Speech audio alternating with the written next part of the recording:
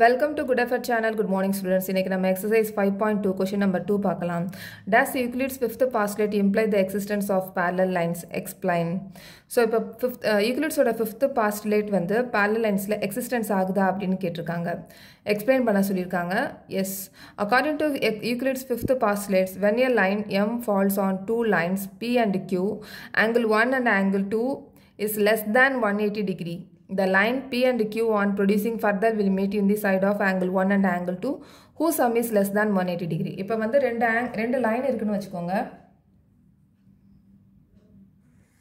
இங்க ஒரு லைன், இங்க ஒரு லைன் இருக்கு. ஓகே, இது P and Q. P and Q. Okay, so இப்போ இன்னொரு லைன் வந்து நம்ம ஸ்ட்ரைட் லைன் வந்து ஒரு லைன் வந்து ஃபால் ஆகுதுன்னு வச்சுக்கோங்க. ஓகே, ஃபால் ஆகுது. அப்போ இங்கே இருக்கிறது உள்ளே இருக்கிறது இன்டீரியர் ஆங்கிள். ஸோ இது ஆங்கிள் 1, இது ஆங்கிள் 2, இது ஆங்கிள் 3, இது ஆங்கிள் 4. ஓகே, ஸோ இப்போ இந்த லைன்ஸ் வந்து திருப்பி எக்ஸ்டெண்ட் ஆகுதுன்னு வச்சுக்கோங்க. இந்த லைன்ஸ் வந்து திருப்பி எக்ஸ்டெண்ட் ஆகுது.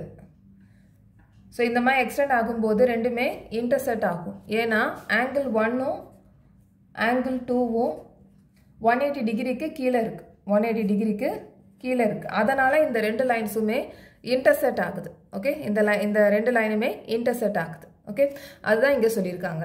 According to Euclid's fifth postulate, when a line M falls, M வந்து fall ஆகுது PQ லைனில். M falls on two lines P and Q, angle 1, angle 2 less than 180 degree. Angle 1, angle 2 வந்து 180 டிகிரிக்கு கீழே இருக்கும். Then the line P and Q on producing further will meet in the side of angle 1 and angle 2 whose sum is less than 180 degree. So இது வந்து intersect ஆச்சு அப்படின்னா 180 டிகிரிக்கு கீழே இருக்குன்னு அர்த்தம். ஓகே, நெக்ஸ்ட் இது வந்து இப்போ வந்து நம்ம parallel line எப்படி இருக்கணும் அப்படின்றத நம்ம இங்கே எழுதியிருப்போம். If the sum of interior angle is equal to two right angles, then the two line will never intersect each other, which makes them parallel to each other. Okay, so இப்போ ரெண்டு parallel line இருக்குது.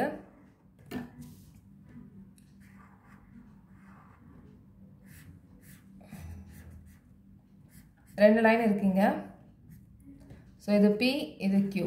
Okay, M அப்படின்ற ஒரு line வந்து fall ஆகுது M. Okay, so இப்போ இந்த angle இங்கே இருக்கிற ஆங்கிள் வந்து இன்டீரியர் ஆங்கிள்.